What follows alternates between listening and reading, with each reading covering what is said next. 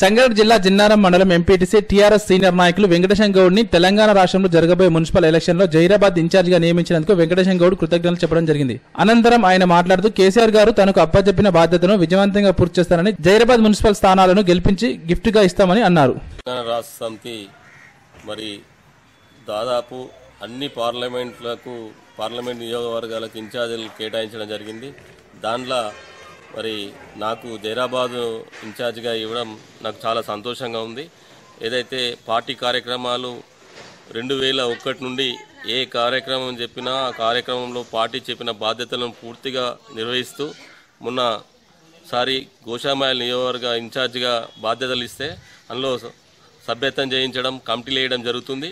మరి అట్లా అదేవిధంగా ఈరోజు మున్సిపల్ ఎలక్షన్లో జైరాబాద్ కాన్స్టిట్యున్సీలోని ఇన్ఛార్జిగా ఇవ్వడం నేను చాలా ఆనందపడుతూ, మరి కేసీఆర్ గారు, కేటీఆర్ గారు, హరీష్ రావు గారు నాకు బాధ్యత అప్పచెప్పడం జరిగింది. వాళ్ళ అప్పచెప్పిన బాధ్యతను పూర్తిగా నిర్వహించి అక్కడ ఉన్న మున్సిపాలిటీలను గెలిపించడంలో సహాయం చేయడంలో నా పాత్ర వహిస్తానని, బాధ్యత వహించి పనిచేస్తానని ఈ సందర్భంగా తెలియజేస్తూ, మరి కేసీఆర్ గారు సంక్షేమ పథకాలను తీసుకొచ్చి ఇవాళ దేశంలోనే అందరూ తెలంగాణ వైపు చూసే విధంగా పనిచేస్తున్నారు. ఆయన పనితనమే ఇలా తెలంగాణ ప్రజలు కేసీఆర్ గారు ఏ ఎలక్షన్ వచ్చినా ఈరోజు టీఆర్ఎస్ను గెలిపించడానికి ముఖ్య కారణం ఇక్కడున్న సంక్షేమ పథకాలు, అట్లాగే మిషన్ భగీరథ, మిషన్ కాకతీయ, కాళేశ్వరం లాంటి ప్రాజెక్టును మరి కొన్ని వందల సంవత్సరాల నుండి కాని ప్రాజెక్టును దాదాపు 3 సంవత్సరాల్లో పూర్తి చేసి లీలను తీసుకొచ్చిన ఘనత కేసీఆర్ది. అలాంటి కేసీఆర్ గారి ఆధ్వర్యంలో తెలంగాణ అభివృద్ధి చెందుతుంది. కాబట్టి తెలంగాణ రాష్ట్ర సమితి ఏ అభ్యర్థిని లేవెట్టినా బ్రహ్మాండమైన మెజార్టీతో ఈ ప్రజలు గెలిపించడానికి సిద్ధంగా ఉన్నారు. ఇప్పుడు కూడా రాష్ట్రంలో అన్ని మున్సిపాలిటీలను గెలిపించి మరి కేసీఆర్ గారికి గిఫ్ట్గా ఇస్తామని చెప్పేసి ఈ సందర్భంగా తెలియజేస్తున్నాం.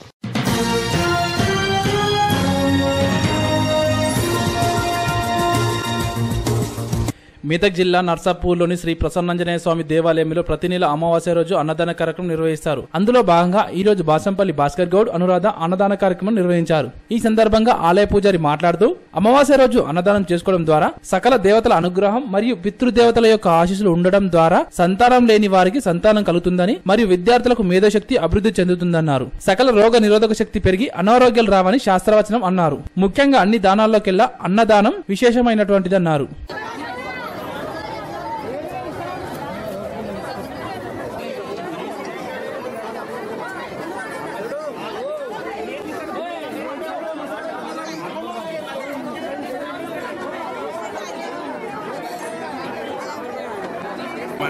ప్రారంభం చేసుకోవడం జరిగింది. మరి అమావాస్య రోజే అన్నదానాన్ని ఎందుకు నిర్వహించుకోవాలి అనేటువంటిది కూడా మనకు జ్యోతిష్ శాస్త్ర వచనంగా చెప్పబడింది.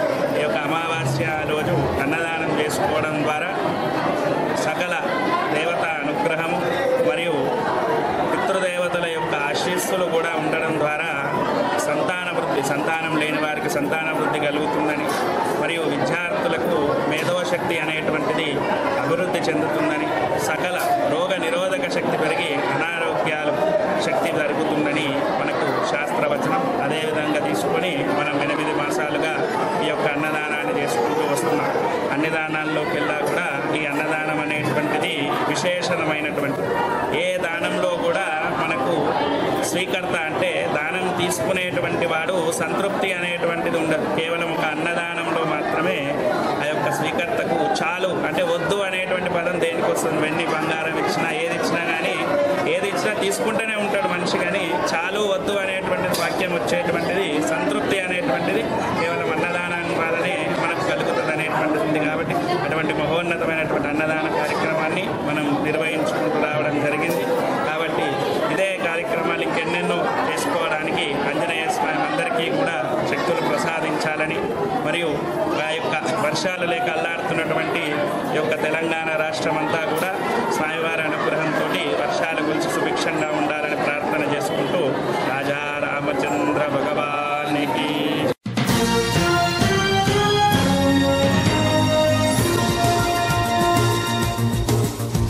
మెదక్ జిల్లా నర్సాపూర్లో పోషణ్ అభియాన్ మాసోత్సవాలు నిర్వహించారు. ఈ కార్యక్రమానికి సిడిపిఓ ఏమా భార్గవి ముఖ్య అతిథిగా హాజరయ్యారు. ఐసిడిఎస్ కార్యాలయం నుండి అంబేద్కర్ చౌరస్తా వరకు అంగన్వాడీ టీచర్లు మరియు స్కూల్ పిల్లలతో ఈ ర్యాలీ నిర్వహించారు.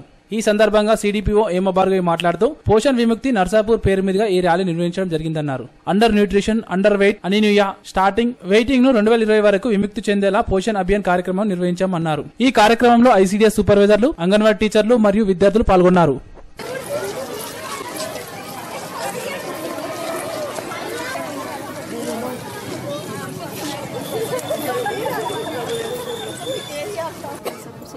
మెయిన్గా ఈరోజు పోషణ అభియాన్ ప్రోగ్రామ్ కింద పోషణ్ మాసోత్సవాలు స్టార్టింగ్ ర్యాలీ చేయడం జరిగింది. స్కూల్ పిల్లలతో, అంగన్వాడీ టీచర్లతో, మా అంగన్వాడీ పిల్లలతో ఏర్పాటు చేయడం జరిగింది. మానవహారం నర్సాపూర్ కుపోషణ్ విముక్త్ నర్సాపూర్ పేరు మీద మేము ఈ ర్యాలీని స్టార్ట్ చేసాం. ఇది మెయిన్గా ఈ programme central government programme main. ఇది ఇంతకు ముందు కూడా ఇలాంటి ప్రోగ్రాంలు చాలా వచ్చాయి, కానీ ఈ ప్రోగ్రామ్ ప్రత్యేకత ఏంటంటే మెయిన్గా under nutrition, under weight plus anaemia, stunting, wasting దీన్ని 2022 కల్లా వీటి నుంచి విముక్తి చెందాలని చెప్పేసి మనకి పోషణ అభియాన్ కార్యక్రమం జరిపింది. కాకపోతే ఈ ప్రోగ్రాంలో ముఖ్య ప్రత్యేకత ఏంటంటే ప్రైవేట్ ఆర్గనైజేషన్సే కావచ్చు, మన గవర్నమెంట్ డిపార్ట్మెంట్సే కావచ్చు, అటు ఫ్యామిలీ మెంబర్స్ ప్రజలతో జన చైతన్యంతో కూడుకొని అన్ని డిపార్ట్మెంట్స్ కూడుకొని క్లోజ్ కోఆర్డినేషన్తో ఈ ప్రోగ్రామ్ రన్ అవుతుంది.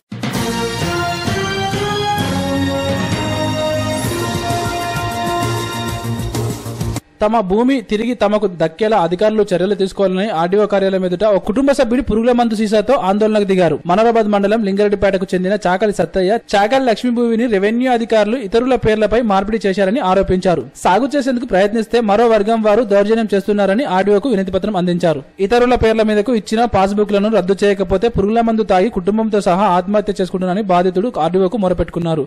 ఆర్డీఓ శ్యాంప్రకాష్ దస్తావేజులను పరిశీలించి న్యాయం జరిగేలా చర్యలు తీసుకుంటామన్నారు. శాంతించిన కుటుంబ సభ్యులు ఆందోళన విరమించారు.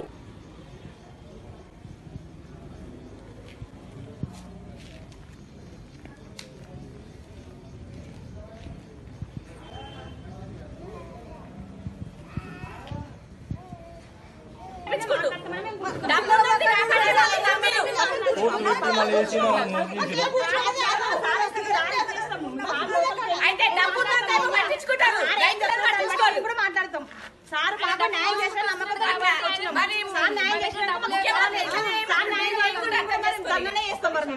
ఈ విషయాన్ని 10 సార్లు చెప్పినావు.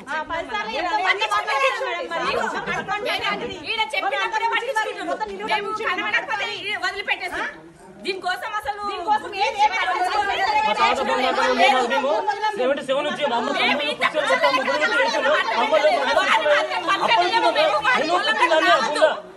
భూమి చచ్చిపోతాం మేడం. ఇప్పుడు చెప్తాను నిజంగా భూమి చచ్చిపోతాయి.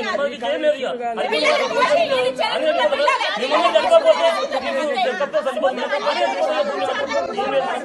మాకు న్యాయం చేయాలి మేడం. లేకపోతే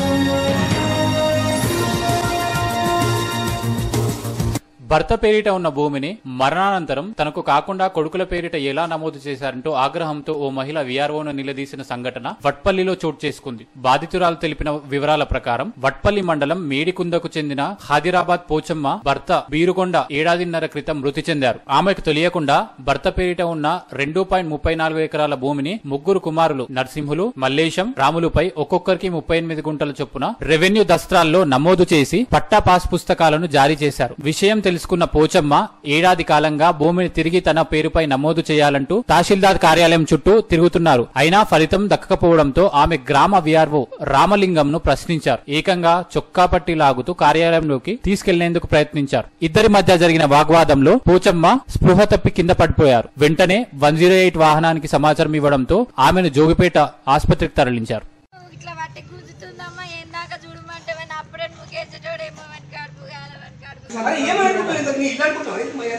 ప్రజలకు పని చేసి చేయాలి.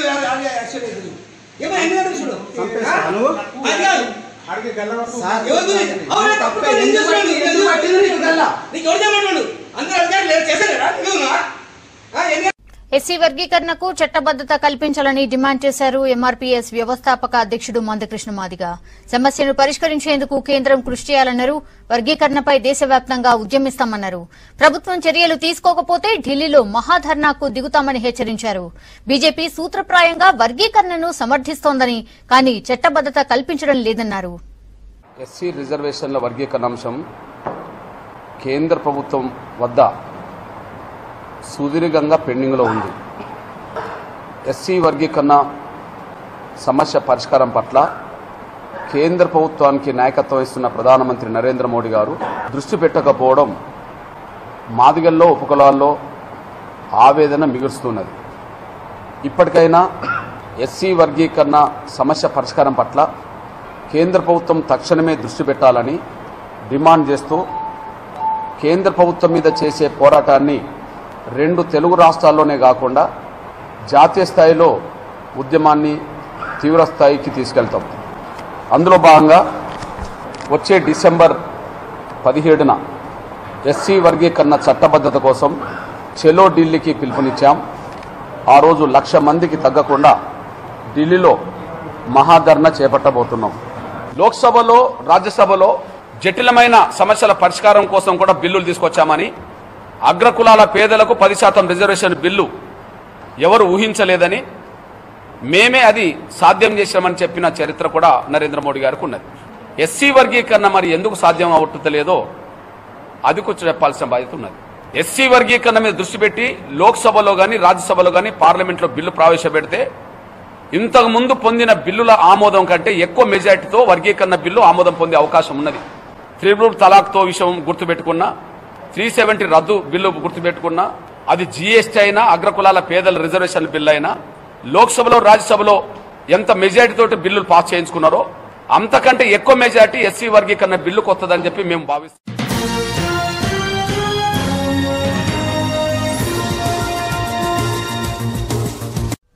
ఆదిలాబాద్ లో ఎయిర్పోర్ట్ ఏర్పాటుకు కేంద్రం సిద్దంగా ఉందన్నారు ఆదిలాబాద్ ఎంపీ సోయం బాపురావు. ఇప్పటికే ల్యాండ్ సర్వే పూర్తయిందని చెప్పారు. ఇదే విషయమై అధికారులను మళ్లీ కలిశామన్నారు. అధికారులు సానుకూలంగా స్పందించారని, వీలైనంత త్వరగా ఎయిర్పోర్ట్ పనులు ప్రారంభమవుతాయని చెప్పారు. విమానాశ్రయం డీఎం ఆదిలాబాద్ రావడం జరిగింది. మరి వారు పూర్తిగా సర్వే కూడా చేయడం జరిగింది. ఆ సర్వే భాగంగా ఎంతవరకు వచ్చింది అనేది తెలుసుకోవడానికి రావడం జరిగింది. అంటే వాస్తవంగా వాళ్ళు చెప్పేది ఏంటంటే ఎయిర్పోర్ట్స్ ఏదైతే ల్యాండ్ ఉందో ఆ ల్యాండ్కు సంబంధం లేకుండానే ఎయిర్పోర్ట్ చేస్తామన్నారు. అదేవిధంగా ఎయిర్పోర్ట్ అయిన తర్వాత ఎయిర్పోర్ట్స్ కూడా చేస్తామని ఆ సర్వే కూడా చేయడం జరుగుతున్నది. కాబట్టి తప్పనిసరిగా ఆదిలాబాద్ జిల్లా ప్రజలు ఏదైతే చాలా రోజుల నుంచి 70 సంవత్సరాల నుంచి కూడా వాళ్ళు ఆశపడుతున్నారు ఎయిర్పోర్టు కావాలని, ఎయిర్పోర్ట్స్ కావాలని. కాబట్టి ఖచ్చితంగా కేంద్ర ప్రభుత్వం సానుకూలంగా ఉంది. అదేవిధంగా రాష్ట్ర ప్రభుత్వం కూడా సానుకూలంగానే ఉన్నది. ఎందుకంటే తెలంగాణ రాష్ట్రంలో 5 ఎయిర్పోర్ట్లకు వివిధ సిద్ధం చేయడం జరిగింది. కాబట్టి రాష్ట్ర ప్రభుత్వం, కేంద్ర ప్రభుత్వం ఇద్దరు 2 కలిసి మరి ఆదిలాబాద్ జిల్లా ప్రజల కోరిక నెరవేర్చాలని కూడా మేము విజ్ఞప్తి చేయడం జరుగుతుంది.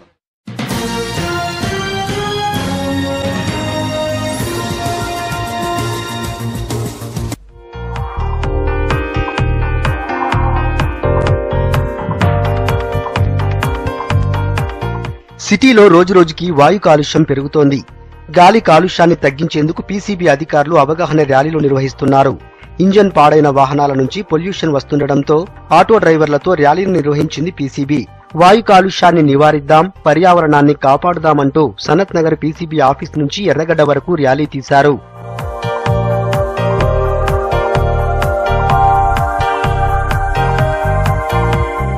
అవగాహన ర్యాలీలో పీసీబీ, పోలీస్ అధికారులు పాల్గొన్నారు. ఆటో డ్రైవర్స్ కు వెహికల్స్ ని ఎలా క్లీన్ గా ఉంచాలి, ఇంజన్ విషయంలో ఎలాంటి జాగ్రత్తలు తీసుకోవాలనే దానిపై అవగాహన కల్పించారు. సీఎన్జీ ఆటోలతో పర్యావరణాన్ని ఎలా కాపాడుకోవచ్చనే దానిపై అవగాహన కల్పించారు. ఈ గాలి కాలుష్యం వల్ల మన దాంట్లో ఉన్నది 50% వెహికల్స్ వల్లనే అవుతుంది. సో దాన్ని తగ్గిస్తే మనకు ఇక్కడ హైదరాబాద్ మహానగరంలో గాలి క్వాలిటీ చాలా ఇంప్రూవ్ అవుతుంది. మనకు ఆరోగ్యంగా మంచిగా గాలి స్వేచ్ఛగా పీల్చడానికి అవకాశం ఉంటుంది. అన్ని వాహనదారులు కూడా మేము విన్నతి చేస్తున్నాము, మీరు తమ ఇంజన్ సరిగా మెయింటైన్ చేసుకోండి, సరైన ఫ్యూయల్ వాడండి, గాలి కాలుష్యం తగ్గించండి. ఎందుకంటే మనిషికి ఆహారం లేకపోయినా ఉండగలడు కానీ గాలి లేకపోతే ఉండలేడు. ఈ కార్యక్రమం ద్వారా ఈ మహానగరంలో పెరుగుతున్న వాయు కాలుష్యాన్ని నియంత్రణ చేసే దిశలో ఈ వాహనదారుల ముఖ్య భూమిక ఉంటుంది అనే ఒక అంశాన్ని వాళ్లకు తెలియజేయడమే ఈ కార్యక్రమం ఉద్దేశము. మేము ట్రాఫిక్ పోలీసు తరపున ఆటో డ్రైవర్స్కి చేసిన విన్నపం ఏంటంటే వాళ్ళందరూ వాళ్ళ బండిలను చాలా శుభ్రంగా ఉంచుకోవాలా, తర్వాత బండి పరిస్థితిని మంచిగా చేసుకుంటే వాయు కాలుష్యాన్ని తగ్గించడంలో మహానగరంలో వాళ్ళు కూడా చాలా పెద్ద కానుక ఇచ్చినట్టు అవుతారని, బండి నడిపే విధానాన్ని కూడా చాలా సైంటిఫిక్గా మార్చుకోవాలని కూడా మేము వాళ్లలో విన్నపం చేసాం. వాహనాల నుంచి వచ్చే పొగతో 50% ఎయిర్ పొల్యూట్ అవుతుందన్నారు పీసీబీ అధికారులు. ర్యాలీ సందర్భంగా ఆటో డ్రైవర్స్ కు యూనిఫామ్స్ అందజేశారు పీసీబీ అధికారులు.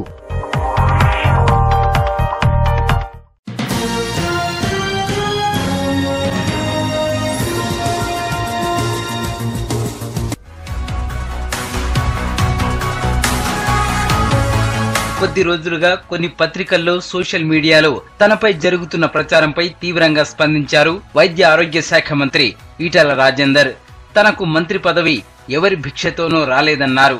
తెగించి కొట్లాడినందుకు ఆత్మగౌరవ పోరాటానికి ప్రత్యేకగా పదవి వచ్చింది తప్ప అడుక్కుంటే రాలేదని చెప్పారు. హుజరాబాద్ లో టీఆర్ఎస్ పార్టీలోకి చేరికల సందర్భంగా ఏర్పాటు చేసిన సభలో ఉద్వేగంగా మాట్లాడారు ఈటల.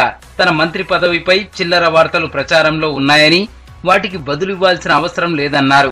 తాము గులాబీ జెండా నిర్మాతలమని, ఉద్యమ సమయంలో చంపుతామని రెక్కీలు నిర్వహించిన ఉద్యమ జెండా విడువలేదన్నారు. ధర్మం న్యాయం ఎప్పటికీ గెలుస్తుందన్నారు ఈటల.